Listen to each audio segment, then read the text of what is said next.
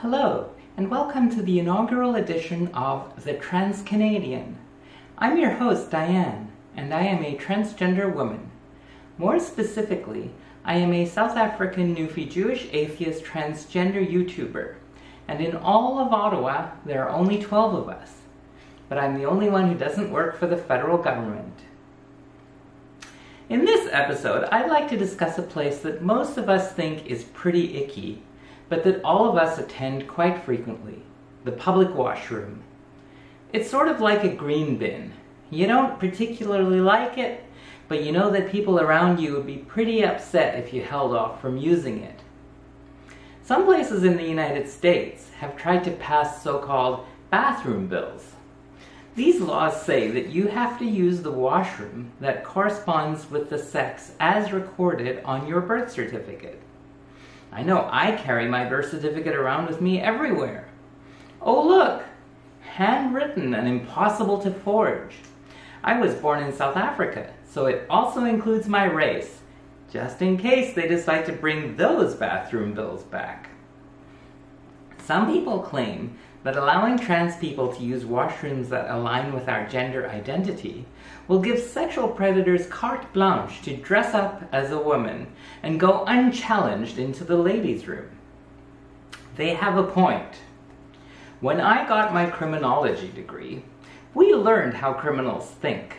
A surprising fact is that many criminals willing to commit a heinous crime with a high risk of severe punishment stop, think of that symbol on the washroom, and say to themselves, "Darn, I was all set to commit a serious crime, but I can't possibly break society's taboo against a man entering a ladies' room.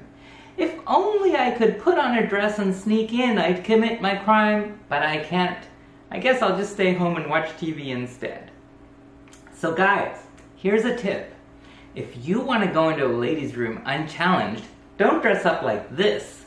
No, dress up like this instead. Now, I think we should ban toilets from being fixed.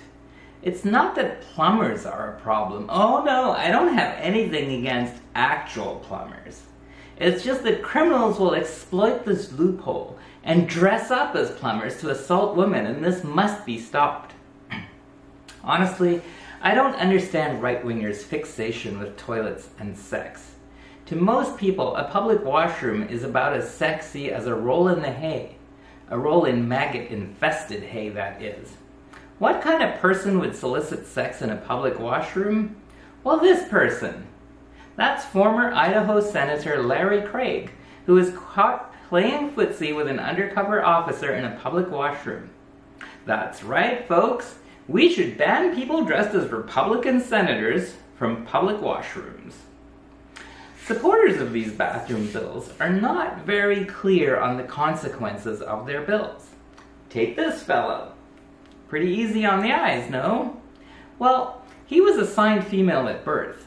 That is, his birth certificate said female, so he'd be told to use the ladies' room by the bathroom bill promoters.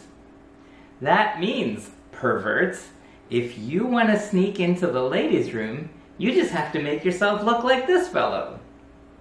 That might be a good thing for the human race's general level of hygiene. Anyway, that's it for me. Maybe I'll make another installment. Subscribe, just in case there's an episode 2.